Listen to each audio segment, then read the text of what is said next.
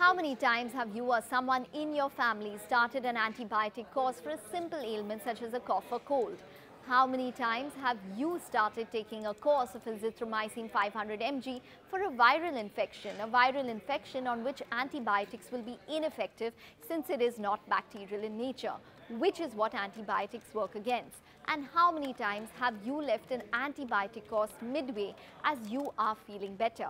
Yes, we Indians are guilty of consuming too many antibiotics, that too many a times at will and without proper guidance. India today is the largest consumer of antibiotics by volume in the world. As per a recent report by the Lancet Regional Health, a part of one of the most respected medical journals globally, the Lancet, in 2019 alone, we Indians, in terms of defined daily dose or DDD, a measure for drug consumption, consumed 500 crore antibiotic tablets, with azithromycin being the most popular.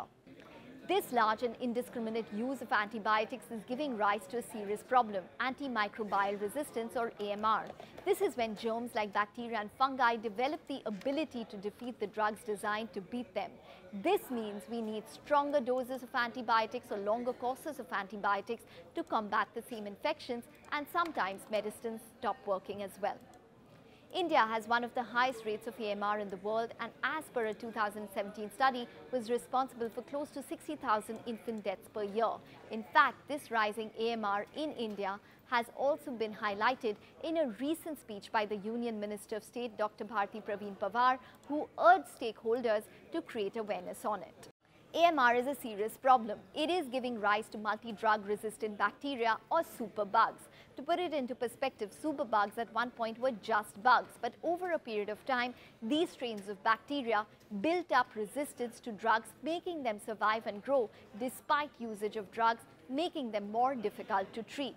Superbug cases rise mainly in hospitals due to factors such as long hospitalizations, pre-existing diseases, immunosuppressants. But the point of concern is the sheer increase in the number of superbug cases in the past 10 years. For example, ICU doctors saw only 1 to 2 superbug cases out of a total 10 patients around a decade ago. Today, they see at least 3 to 4, with some cases carrying 60% mortality rates.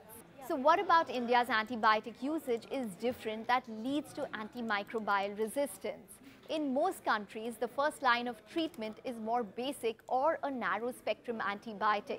India is guilty of prescribing the more broad-based antibiotics where indiscriminate use can result in faster rise in AMR, and are only prescribed in case the narrow-spectrum or basic antibiotic does not work. For example, in 2019, over 5 out of 10 people used broad-based antibiotics, while only approximately 3 out of 10 people used narrow-spectrum or basic antibiotics. Also, another differentiating factor for India and antibiotics is the easy access we have to it. In most countries, antibiotic usage is highly regulated. One needs a prescription to access antibiotics. India lacks this strict protocol for dispensation, and antibiotics are mostly available over the counter, that too many a times given by an unqualified chemist. Greater usage of antibiotics, and especially broad-based antibiotics in India, is also linked to financial issues. India today has one of the highest out-of-pocket expenditures when it comes to health. Hence, many a times it is more expensive for a patient with symptoms of a cough and cold to get tests done to diagnose themselves. Instead, a doctor prescribes a broad-based antibiotic to cover the possibility that the person has a bacterial infection, as it is cheaper and a less time-consuming alternative. Experts point out an urgent need to regulate the use and dispensation of antibiotics. Interestingly, not just in humans, in poultry too. Apparently, another factor that fuels AMR in humans is the usage of antibiotics in poultry to keep them germ-free, which in fact has resulted in cases of AMR in poultry and subsequently humans. To conclude, regulatory oversight and control of arbitrary use of antibiotics is a must.